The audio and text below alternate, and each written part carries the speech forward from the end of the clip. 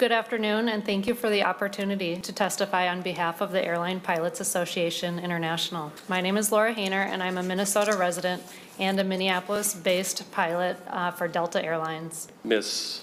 Haynor, is that correct? Yes. So can you tell me what a typical work week looks like for you as a stewardess? How does, I'm a first officer for Delta. pardon me? I'm a pilot for Delta. I'm sorry, I apologize. I don't know why I said that. I'm so sorry. Our schedules vary. We get a schedule a month out for the whole month.